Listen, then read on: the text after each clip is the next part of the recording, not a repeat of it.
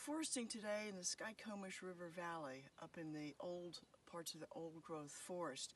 An old-growth forest is a perfect example of composting. It's essentially a composting forest, meaning that when trees are felled or when they fall from storms, the fungi move in to break the trees down. In other words, they break them down to feed the rest of the forest.